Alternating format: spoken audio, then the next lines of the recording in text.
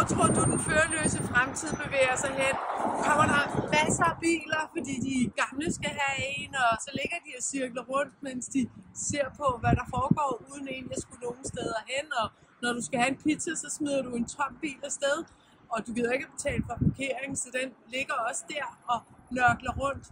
Eller får vi måske kun 20% af bilerne tilbage, fordi vi får mobility, altså service, tingene taler sammen, og det bliver helt vanvittigt at eje sin egen bil. Du er med til SUPERTRENDS, hvor vi har Pernille og Jakob, der har 2 helt forskellige scenarier på, hvordan det her kommer til at udvikle sig.